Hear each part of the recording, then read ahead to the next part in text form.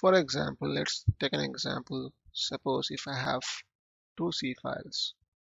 Suppose if my module code is present in two C files. This is my hello.c where I have a function where I'm calling a function func, and the definition of this is present in func.c. So how can I compile this code? For make file we are only mentioning, so this is our older make file. Suppose we are mentioning here only line like hello.o. So if I run this command, same thing, without adding func.c, I'll get an error saying, so I'll get an error, mod post failed, because func is undefined. Because if func is undefined, I'll get an error. So what can we do? So we need to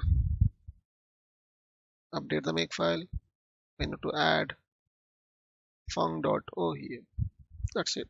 It's very simple. We need to add func.o and say make, and the error is gone.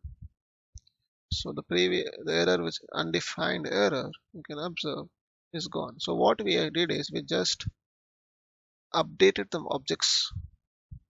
So we have two C files, so we will be having two objects. So hello.c will be converted to hello.o, func.c will be converted to func.o, and finally it will generate linux.o. From the linux.o it will generate linux.ko. Now we have linux.ko. Let's try to load this module. Let's verify, and you can see the function it is called is hello linux is present in func.c and rmmod linux. It calls the exit function which is defined in hello.c. So this is how if you have multiple C files, then you need to mention the multiple object files in the objs of your C file, of your make file.